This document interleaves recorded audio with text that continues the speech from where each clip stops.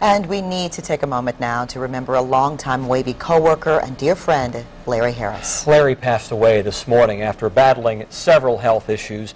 Our devout Redskins fan joined the Wavy family in 1996, directing practically every newscast, including many of my early ones. He had great patience with me. Larry worked at every station in the market and developed a large, extended family of co-workers and friends. And many of you may know him in the music world from his time with several local bands. We are keeping Larry's wife, Robin, his children, and the rest of his family in our thoughts and prayers. Thanks, Larry.